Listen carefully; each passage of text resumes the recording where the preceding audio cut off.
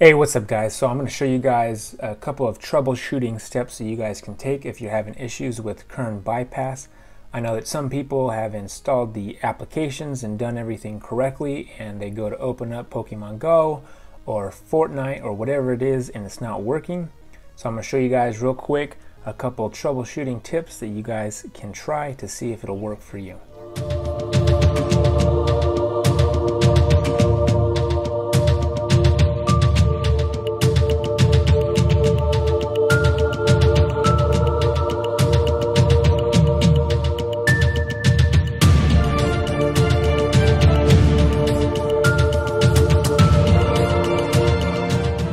So first thing you're going to want to do is just go ahead and go to my video on how to install Kern bypass. I will go ahead and leave it in the card above right here.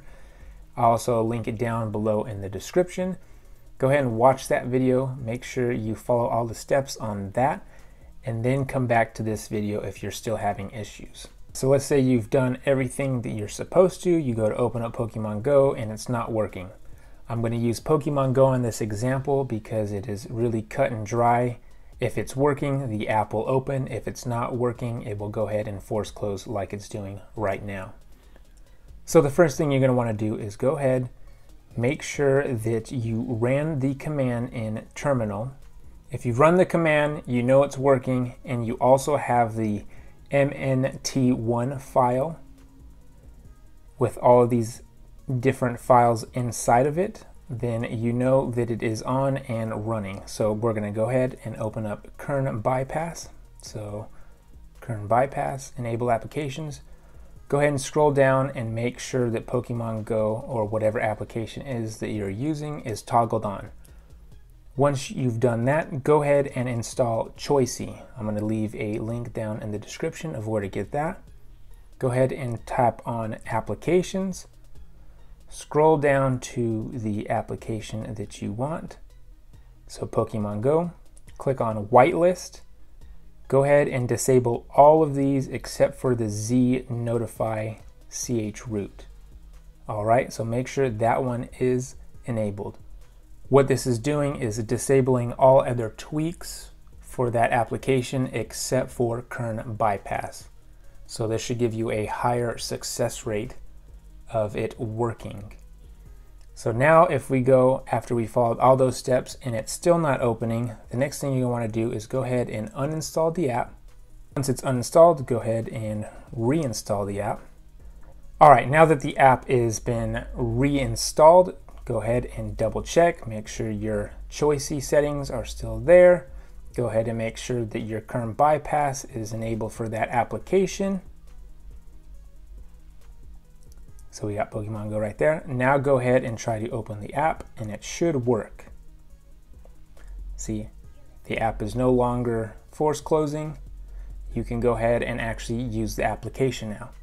Now I found that this is probably the most successful way to get Kern bypass working. However, it does not work on all applications. I know that there are some certain banking applications where it is still detected.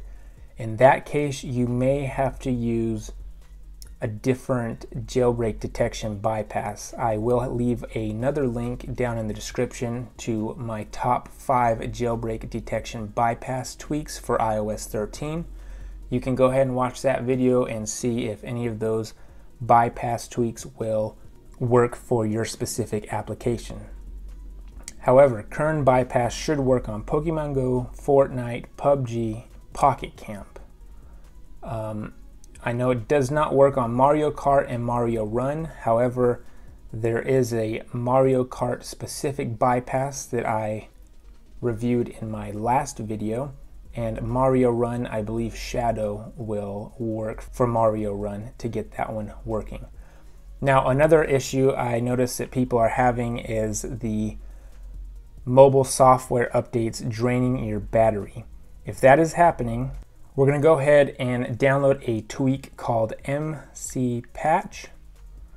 What this is going to allow you to do is install the tvOS beta profile, and that should solve the issue of the battery drain from the mobile software updates battery drain issue that Kern bypass may cause. So once that patch is installed, you can then go to the TV Beta OS profile. We're going to go ahead and push download, download anyways, push allow. The profile is downloaded. Now, if you didn't have that patch installed, it would get an error message saying invalid device. So now let's go ahead and jump back over to our settings, go to the profile, tap install, enter the passcode, tap install, install, done. What this is going to do is prevent any of the OTA software updates that are trying to access your device through Apple's servers. It's going to block that. So you're not going to be able to update your device, because when you go and you try to do software update, it's going to sit there and load and say that your software is up to date or unable to check for a software. So that's going to stop the battery drain that Kern bypass may cause because of the running mobile software update. I don't know if it's a daemon or what exactly it is. I just know that it does cause a significant battery drain. So anyways, guys, that's the video. If you guys have any questions, as always, go ahead and leave them down in the comment section. Also comment and let me know if this method is working for you. If you were having trouble before on one of your applications and then you saw this video, follow the steps and let me know down in the comments if the application is now working for you, so that we can spread it around and let people know if they are having issues with their jailbreak detection on their specific apps. Anyways, guys, go ahead and smack that like button. Don't forget to subscribe, and I'll catch you guys in the next one.